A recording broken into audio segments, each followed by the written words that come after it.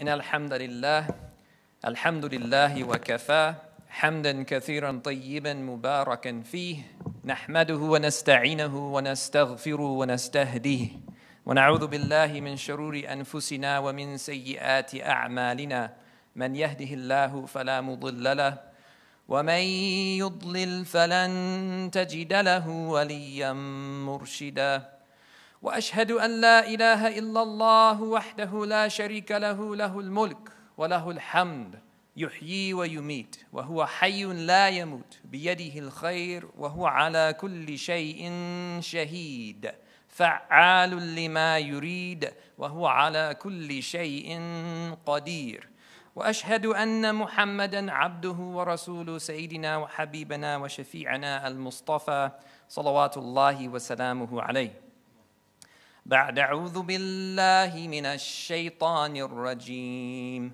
بسم الله الرحمن الرحيم يا أيها الذين آمنوا اتقوا الله حق تقاته ولا تموتن إلا وأنتم مسلمون أما بعد فإن أصدق الحديث كتاب الله تعالى وأحسن الهدي هدي محمد صلى الله عليه وعلى آله وصحبه وسلم وشر الأمور محدثاتها وكل محدثة بدعة وكل بدعة ضلالة وكل ضلالة في النار ونعوذ بالله من ذلك.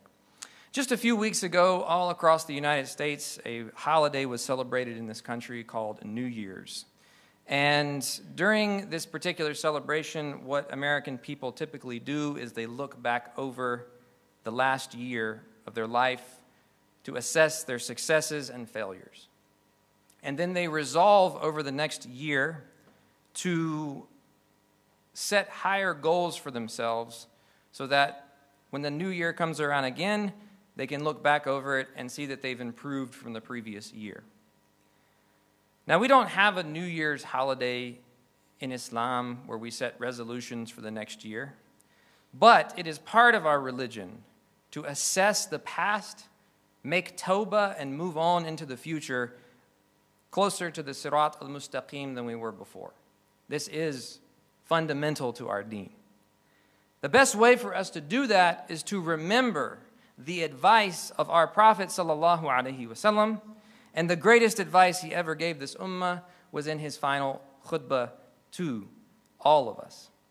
A khutbah that he asked to be passed down generation after generation. So today, inshallah, we will review this khutbah and take some select points out of it and see how it can help the ummah of the Prophet Muhammad alayhi salatu wasalam today. During the one and only Hajj pilgrimage of the Prophet alayhi salatu wasalam, on the day of Arafat, he ascended the people, over 10,000 of them, and he began by praising Allah subhanahu wa ta'ala and telling the Muslim community to have taqwa. Then he said, sallallahu alayhi wasallam, O people, just as you regard this month of Dhul Hijjah, this city of Mecca, and this day of Arafat as sacred, so regard the property, the honor, and the blood of every single Muslim as sacred as well. Return the goods that are entrusted to you. Make sure they reach their rightful owners. Hurt no one so that you will not be harmed. Remember that you will indeed stand before Allah subhanahu wa ta'ala and He will reckon your deeds. Allah has forbidden riba, lending and borrowing money on interest.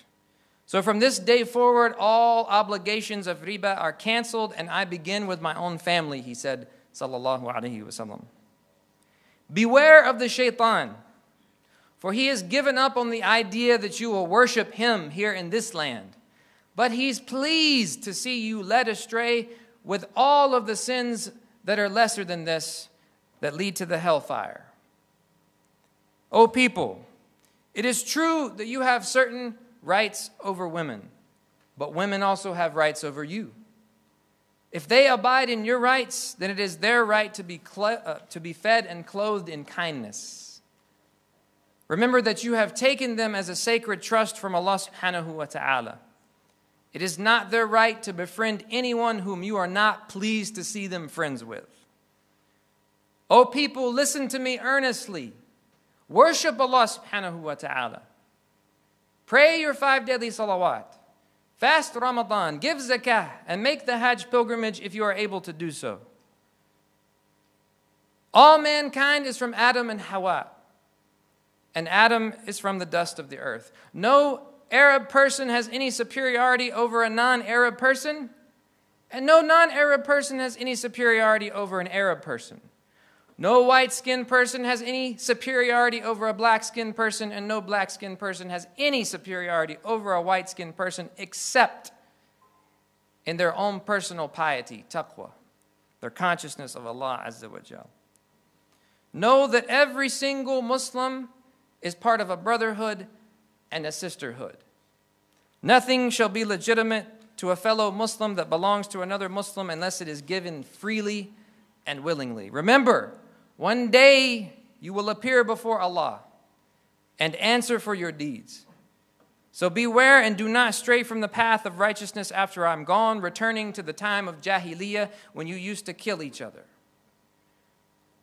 O people, no new prophet is coming after me. No new dispensation of Islam will be born.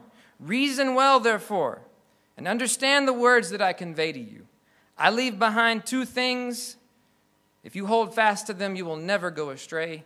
The book of Allah and my prophetic sunnah, my example for you. All those who are listening to me today, please pass on these words to those who are not here, and may that final group who hears it understand better than the ones who heard today. After he said this, sallallahu alayhi wasallam, Allah revealed the beautiful ayat from Surah Al-Ma'idah. This day I have perfected your religion for you and completed my grace upon you and have chosen Islam for you as a religion. Now let's look at a few select points from this khutbah and see how they can help us today. Ya ayyuhan nas, inna dima'akum wa amwalakum haramun alaykum ila an talqaw rabbakum ka hurmati yawmikum hadha fi shahrikum hadha fi baladikum hadha. Who of us could even imagine that a person would travel all the way to Mecca, walk up to the Kaaba and mock it? None of us can even imagine that a person would make the Hajj pilgrimage only to stand on the day of Arafat and take it as a joke. But it's not hard for you and me to imagine mocking and taking other Muslims as a joke, is it? Slandering and backbiting other Muslims, is it? Physically assaulting and wa na'udhu billah, even killing other Muslims, is it? And yet the Prophet ﷺ is comparing these 2 things to each other. Your Muslim brother and sister, the Kaaba, the day of Arafat, and the month of Dhul Hijjah, and he's saying they're the same. If you can't even imagine disrespecting the Kaaba, how dare you disrespect another Muslim? Ya ayyuhan nas, inna shaytana qad ya'isa an yu'bada fi ardikum hadi. ولكنه قد رضي أن يطاع فيما سوى ذلك مما تحقرون من أعمالكم. The shaitan is not coming at our ummah with a direct attack. He doesn't care if me and you set up an idol of him and worship it. That's irrelevant to him.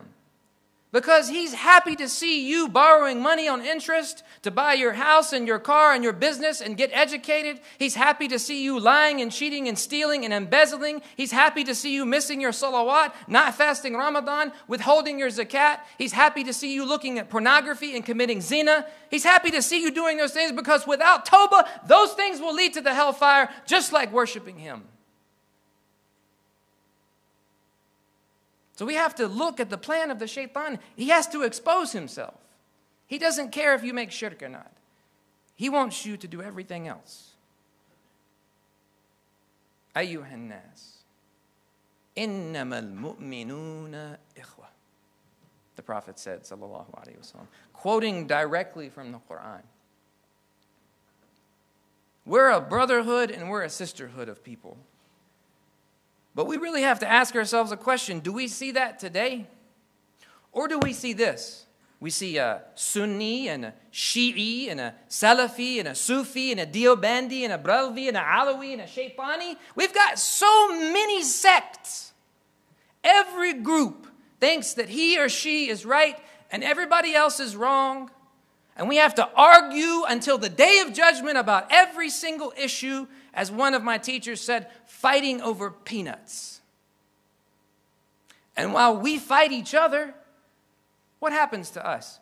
Go to Myanmar today and see Muslims being killed and raped openly. Go to Palestine today. Watch your brothers and sisters shot and killed openly. And while we fight each other, this is what happens. We can't even get together and solve some of the most basic injustices happening on the earth today.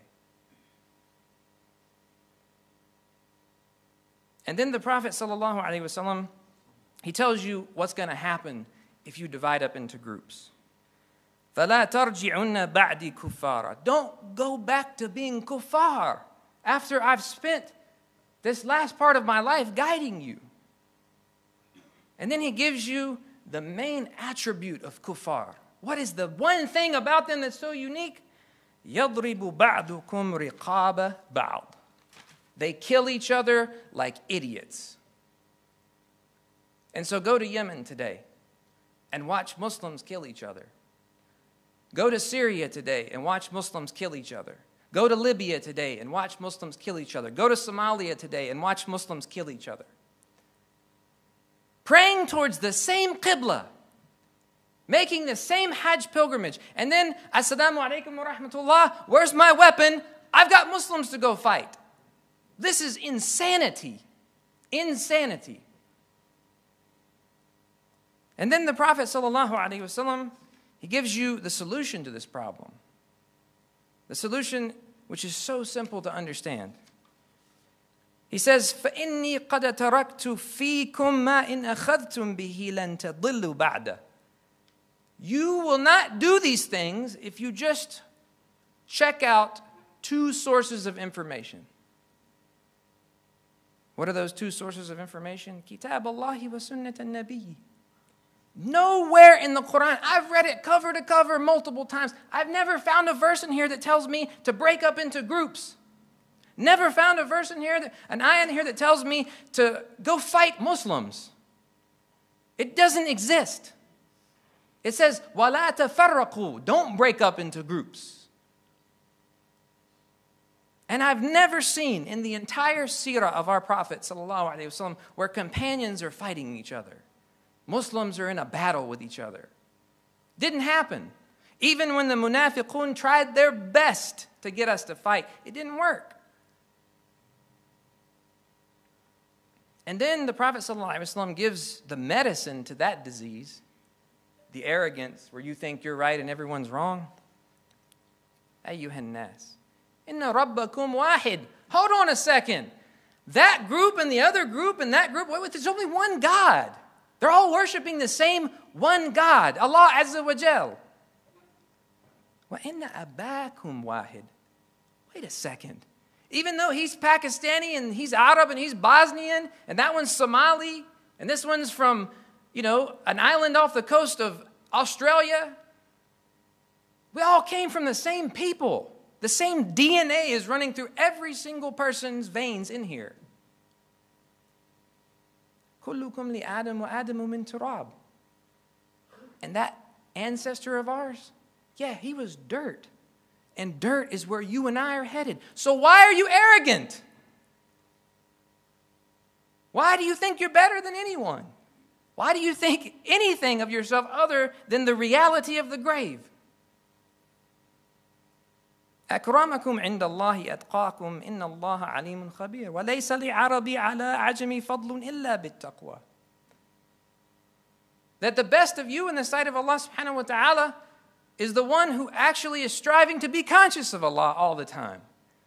And no one can say that about someone else. Only Allah knows that about you. And then he's speaking to a group of Arab people and tells them to their faces, you're not better than anyone else and no one else is better than you. That took a lot of guts 1,441 years ago to say. But he wanted to be clear.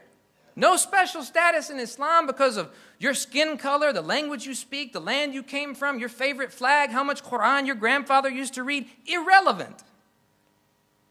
Me and you have a status with Allah based on how conscious we are of Him.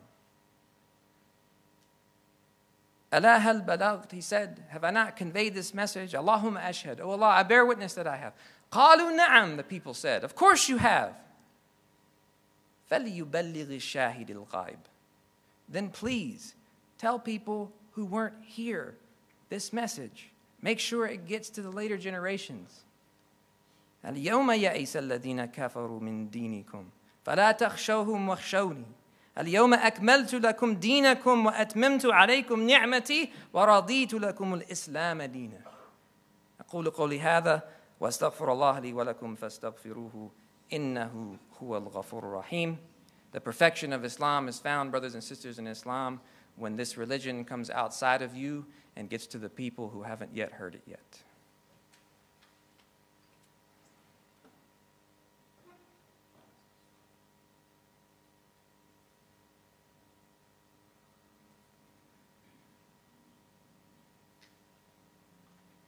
أبدأ بسم الله والرحمن وبالرحيم دائم الإحسان فالحمد لله القديم الأول الآخر الباقي بلا تحول ثم الصلاة والسلام صرمدا على النبي خير من قد وحدا وآله وصحبه ومن تبع سبيل دين الحق غير مبتدع يا أيها المسلمون أوصيكم ونفسي بتقوى الله عز وجل.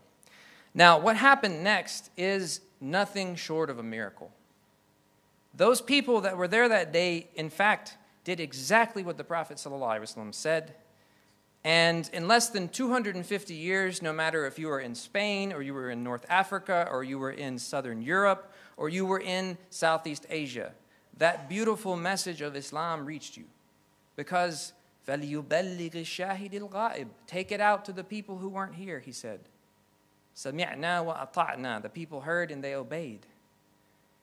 And what do we have today? Almost 2 billion Muslim people today, mashallah, tabarakallah. Look around this room at the plethora of colors and faces and languages, and you see what happens when we listen to the advice of the Prophet sallallahu alaihi wasallam. But the companions also understood that there were consequences if you don't do it. النبي صلى الله عليه وسلم قال مثل القائم على حدود الله والواقع فيها كمثل قوم استهموا على سفينة فأصاب بعضهم أعلاها وبعضهم أسفلها فكان الذين في أسفلها إذا استقوا من الماء مروا على من فوقهم فقالوا لو أنا خرقنا في نصيبنا خرقة ولن نؤذي من فوقنا وَإِنْ يَتْرُكُوهُمْ وَمَا أَرَادُوا هَلَكُوا جَمِيعًا وَإِنْ أَخَذُوا عَلَىٰ أَيْدِيهِمْ نَجَوْا وَنَجَوْا جَمِيعًا. The Prophet ﷺ gave the example of a boat one day with 2 levels. He said the people on the top of the boat have water. Now, metaphorically speaking, the Quran is often referred to as water. Allah sends the water to the dead land and brings it back to life. And he said the people on the bottom level don't have any water. So the people on the bottom, they come up with an idea. They say, if we just put a hole in the boat. It's a boat, it's floating on water. The water just comes in. We don't have to go up top anymore by these people. And then the Prophet warns us, sallallahu alaihi wasallam. He said, if they let them do this, halaku jami'a, everybody is destroyed. But if they stop them, they're saved and everybody is saved. I have a rhetorical question for you, Charleston Muslim community. Meaning I don't want you to answer, I want you to think. If we use this metaphor to apply to the world today, and we say the Muslims are the people with revelation and the non-Muslims are the people without revelation, or we're the people with water and they're the people without water. Is our boat floating or is it sinking? Let me tell you some things I know about the Muslim community because I've visited almost 200 of them. Last year I spent some time in Arizona. A young man stayed with me that day. He said he memorized the Quran when he was 11 years old, and he continued to lead Salatul Taraweeh from that period until he was 21 for 10 years straight. I said, MashaAllah, who doesn't wish they were you? Man, I'm jealous in a good way. He said, but Imam Isa, really, I have to be honest with you.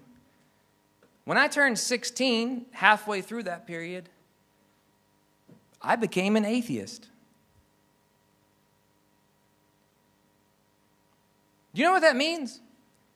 That means for 5 years, brothers and sisters in Islam, he's leading us in Salatul Taraweeh, and he doesn't even believe that God exists.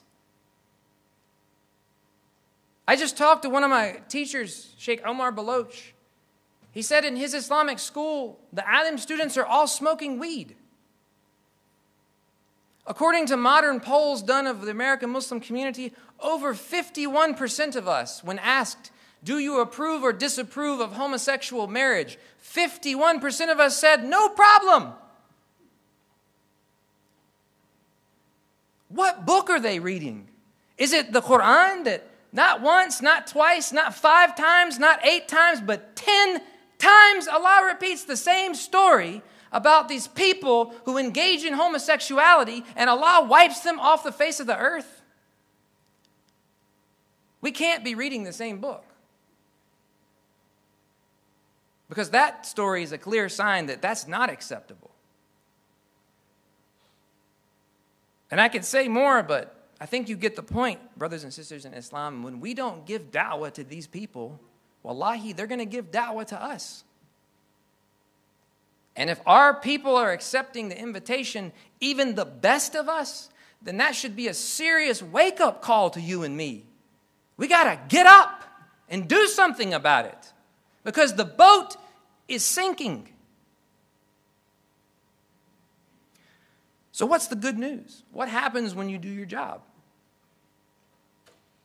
Last year, I also spent some time in Atlanta, and a very, very wonderful young man approached me after the khutbah. He introduced himself to me as Yusuf. Yusuf told me that he grew up in a non-Muslim home, and he said, I was taught to hate Muslims. So I hated you.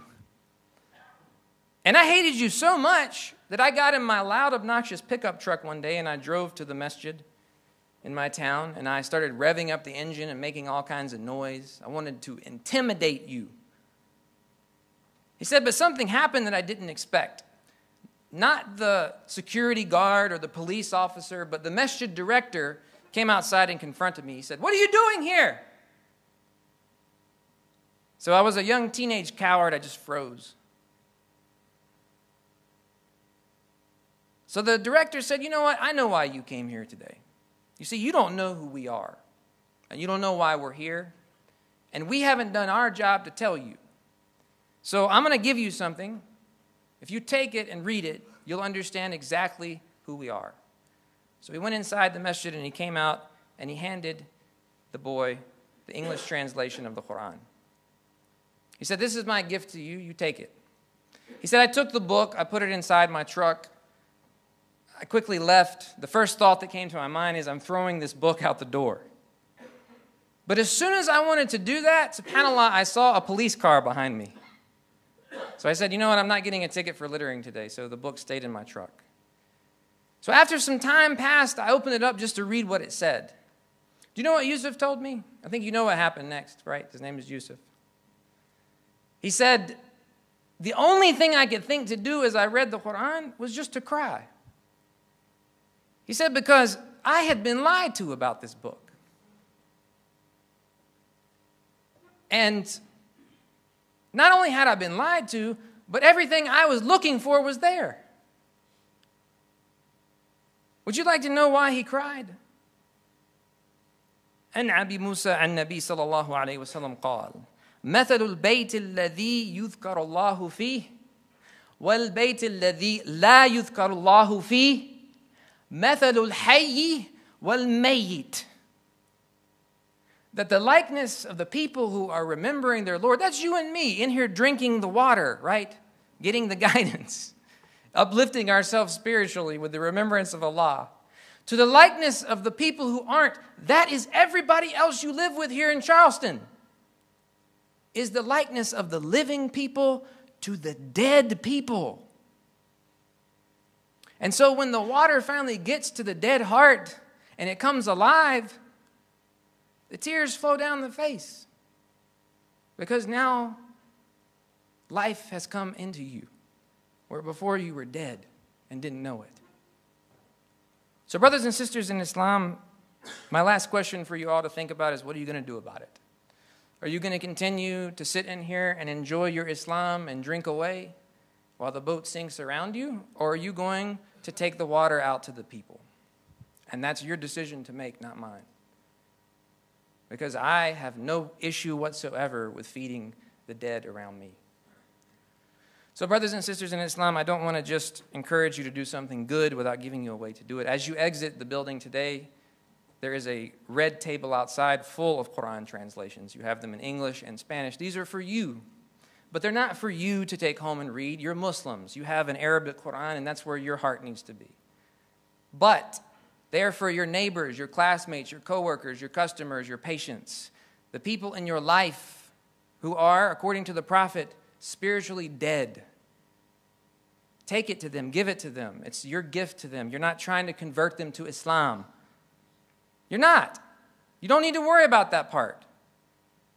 إِنَّمَا عَلَيْكَ الْبَلَاغُ وَعَلَيْنَا الْحِسَابُ. My job, your job, get the message to people. Allah's job, guide them and judge them for what they do with it. So brothers and sisters in Islam, my last piece of encouragement to you is the good news if you do this work. قال رسول الله صلى الله عليه وسلم والله لأن يهدي الله بهداك رجلا واحدا خير لك من حمر النعم. I swear on Allah, if a single person is guided through something you've done, this is better for you than something extremely rare and expensive that people want. So we turn to Allah and we ask for forgiveness. Allahumma inna nas'aluka bi anna laka alhamd ya hanan ya badiyu samawati wal ard ya dhal jalali wal ikram ya hayyu ya qayyum. Allahumma salli wa sallam wa barak ala sayyidina wa habibina Muhammadin wa ala alihi wa ashabihi wa dhurriyyatihi wa azwajihi ajma'in. Rabbana la tuzigh qulubana ba'da idh hadaytana wa hab lana min ladunka rahma innaka antal wahhab. Rabbana ighfir lana wa li ikhwanina alladhina sabaquna bil iman wa la taj'al fi qulubina ghillan lil ladhina amanu. Rabbana إنك رؤوف رحيم. اللهم اغفر المسلمين والمسلمات والمؤمنين والمؤمنات الأحياء منهم والأموات. اللهم ربنا ظلمنا أنفسنا وإن لم تغفر لنا وترحمنا لنكونن من الخاسرين. O Allah subhanahu wa ta'ala, the only true God, اللهم أعز الإسلام والمسلمين وأذل الشرك والمشركين. اللهم انصر المسلمين في كل مكان يا قوي يا عزيز. O Allah, we ask you to give guidance to everyone in the world and make us a part of their guidance. O Allah subhanahu wa ta'ala, we ask you to cause love to grow in our hearts for you and your messenger until we love both of you so much that we share both of you with someone who doesn't know about you both. Oh Allah subhanahu wa ta'ala, we ask you to forgive us our mistakes, to cover our sins, and to allow us to enter Jannah through any of its abwab. Oh Allah subhanahu wa ta'ala, we ask you to be among the chosen servants who listened to the message of the Prophet sallallahu alaihi wasallam, and we ask you, O Allah, to cure the diseases in the hearts of the Muslims, to join us together and to stop the fighting and stop the sectarianism amongst us. O Allah subhanahu wa ta'ala, ربنا تقبل منا إنك أنت السميع العليم وتب علينا يا مولانا إنك أنت التواب الرحيم.